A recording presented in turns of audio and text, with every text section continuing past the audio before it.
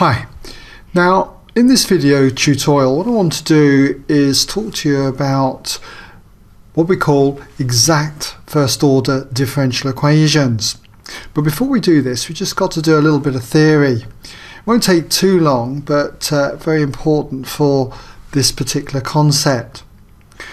Now if we have, say, some function of x, f of x multiplied by y, and we were to differentiate this with respect to x, then we'd have to use the product rule of differentiation.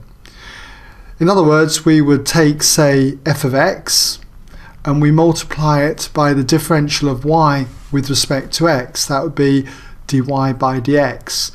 And then we have to add, and this time we now differentiate f of x, so that would be f dash x when you differentiate it with respect to x, and we multiply it by the y. So we've done the product rule here.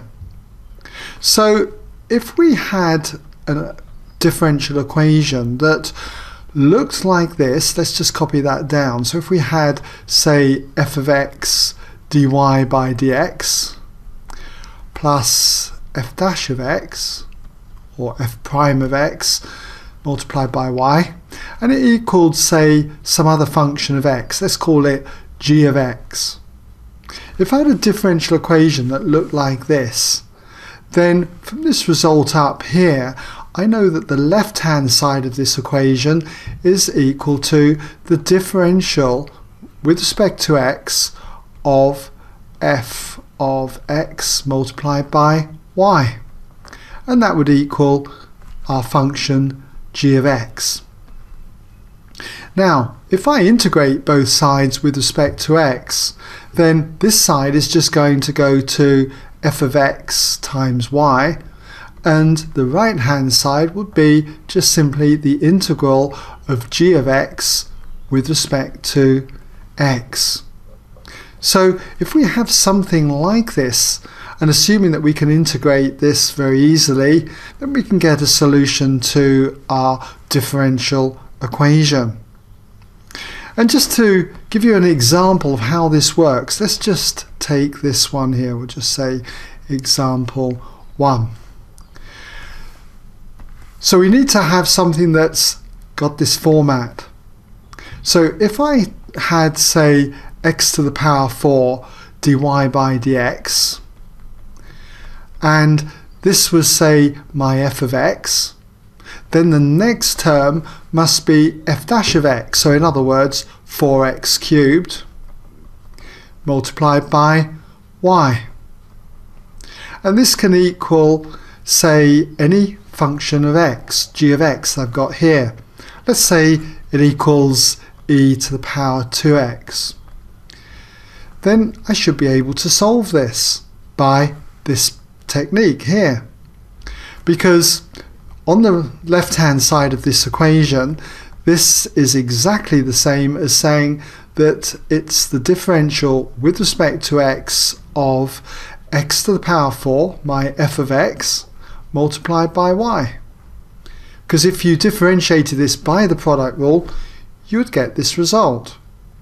First part, x to the power 4 times the differential of y with respect to x, that would be x to the 4 dy dx, and then plus the differential of this part, which would be 4x cubed, and then you multiply it by the y. And that would now equal, in this example, e to the power 2x. Now if we integrate both sides with respect to x, then what we're going to have here on the left is just simply x to the power 4 multiplied by y. And that's going to equal the integral of e to the power 2x integrated with respect to x.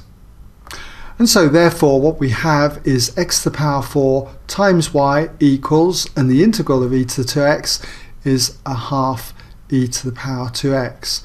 And then we mustn't forget the constant of integration, let's say plus c. Okay, well that's how we go about solving that one. Now I've got another example here. You might like to try this one now that I've given you one to do.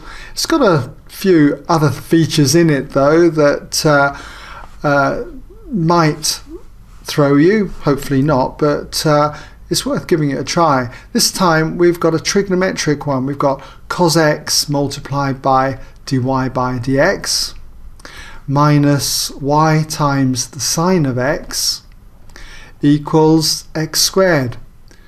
But when it gets to working out this constant, I'm going to give you some boundary conditions. We're going to say, given that y equals 1 when x equals 0. So you might like to give this a go, okay? Just pause the video, come back when ready, and you can check your work solution with mine. Okay, welcome back if you had a go at this. Let's see how you got on.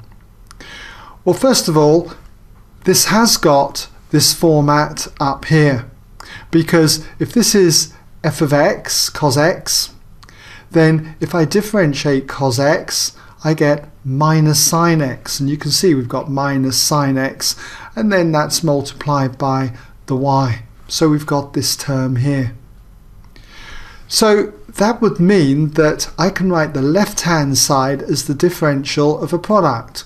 So in other words, if we were to differentiate with respect to x, y cos x, okay, I've written the y in front of the cos x this time on purpose, it just looks better that way. But nonetheless, if you differentiate this by the product rule, you'll get the left-hand side here. And this would equal x squared. So if I integrate both sides with respect to x, we've got that therefore y cos x must be equal to the integral of x squared with respect to x. Now if I integrate x squared with respect to x, we've got y equals cos x then equals a third x cubed, and then plus that constant of integration plus c. Now we know that we're told that when y equals 1, x equals 0, and if we substitute these values in to our equation up here, we're going to have 1 here multiplied by the cosine of 0. Cosine of 0 is 1, so you've got 1 times 1, which is 1, equals, and then if x is 0, this term is 0, and that just leaves us with c, so c equals 1. So it follows then that our particular solution for this equation, rather than the general solution, remember general solution is when you have plus c in it, is going to be now y cos x equals 1/3 of x cubed, and then plus the value of c, which in this example is 1. Okay, so there's our particular solution as opposed to the general solution here. So I hope that's given you some idea then on these types of first order differential equations. They're called exact equations, okay, when they have this particular format. You can't separate the variables in them, so you have to look for the possibility of this style for this to work. Okay, well that brings us now anyway to the end of this particular video, so hope it's been of use to you.